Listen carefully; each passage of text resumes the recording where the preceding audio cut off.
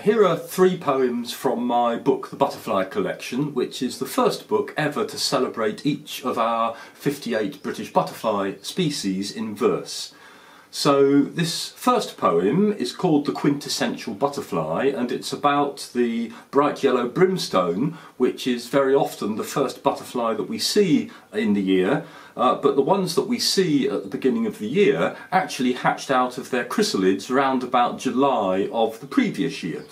And this is a piece of acrostic verse. In other words, the initial letter of each line spells out a word, in this case brimstones. The Quintessential Butterfly. Bringer of joy, welcome herald of spring, reminder of all that is perfect and new. I scarce can believe the fresh bloom of your wing, miraculous after the woes you've been through. Surmounting the winter, yet giving such cheer, that buttery shine I saw last summer first. Older, yet younger those wings now appear, noble, yet nimble, your ageing reversed. Exemplar to all, thus deservedly why such creatures as you take the name butterfly.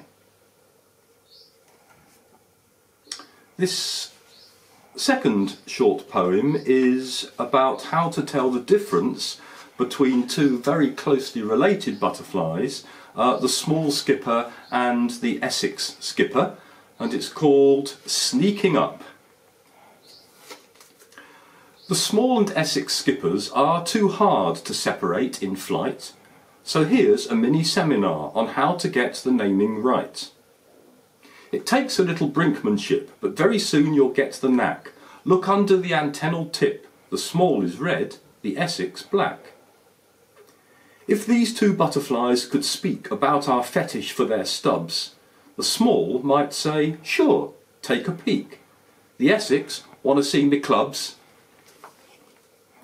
And this final poem is about the common blue, a beautiful summer butterfly. I think the poem speaks for itself. It's called Fashion Nonsense. Blue with green should not be seen, or so the fashionistas say. Could this mean they've never been in meadows on a summer's day? If they knew the common blue, and how it stars on verdant stage, very few would take this view, and blue with green would be the rage. Thank you.